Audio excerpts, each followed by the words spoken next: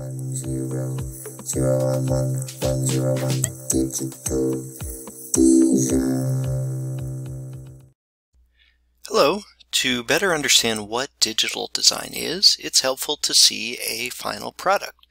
And in fact, this is a completed circuit that might be the last lab that you do in this course. And this particular circuit represents a vending machine controller. It allows us to pass in a quarter, a dime, or a nickel, to choose a product, to ask for coins to come back, and then we're going to see the progress of the machine, basically how much money is stored in that machine based on these lamps up top. Notice that the inputs and the outputs are digital. I can either put in 0 quarters or 1 quarter, nothing in between. When the lamp turns on, there's no dimming feature here. The lamp is either all the way on or all the way off. It's digital, not analog. It's a 0 or a 1. And so let's look at it in operation. First, I'm going to power up the breadboard. You can see that the clock lamp is flashing. I tried adding a nickel, but nothing happened. Why? Oh, I had my coin return button pushed, which meant that I was not able to add any money to the machine. All right, this would be like walking up to an actual vending machine, putting a nickel in, and pressing that button so the nickel comes right out immediately. It's a good thing I had these inputs labeled. Without those labels, it would be hard to remember what each of these switches represents. And they do represent something. That's the idea of abstraction. Is this actually a quarter going in? No, it's a switch that sends an electrical signal which represents a quarter. We are abstracting the idea of a quarter into a binary switch. Okay, so now I have restarted the breadboard. I've dropped my coin return low, and we can begin adding coins. I put in a nickel, and the output now reads 0001. In other words, I have 1 nickel stored in memory.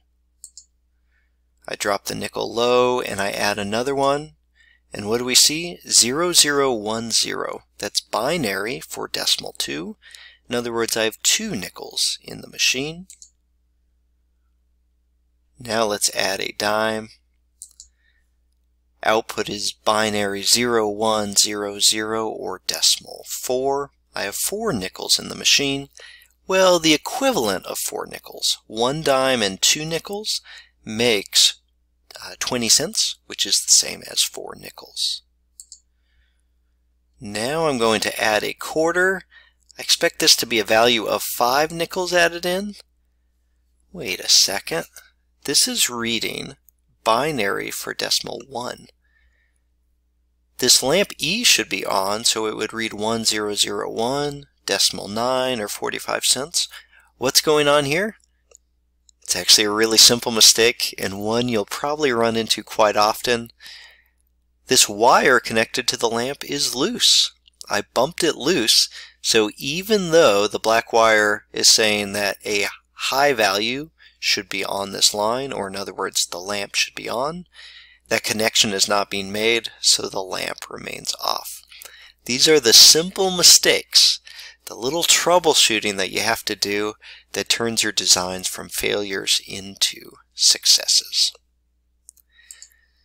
Since there's actually 45 cents in the machine, I could select my product, the price is only 40 cents, and when I did that, all of the money went away, and then I could start again by adding a new nickel to pay for the next product.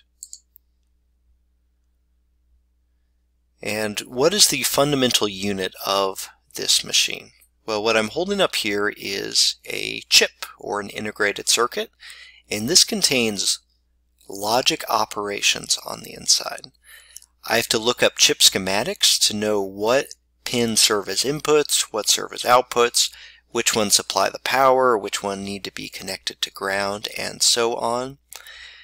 And then it does logic operations. These could be as basic as AND operation, or an OR operation, where you get more complex a little bit with exclusive OR, or we can begin combining those into useful building blocks like 4-bit adders, even multiplier chips are available, data selectors, and you'll learn how we can design all of these from those basic logic gates through this course.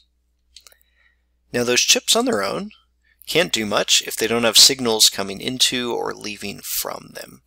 And we send those signals using insulated wires like you see here.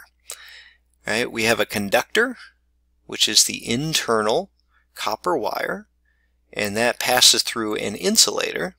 Whatever signals applied to one end is basically immediately transmitted to the other end. Why do we need insulation over these wires?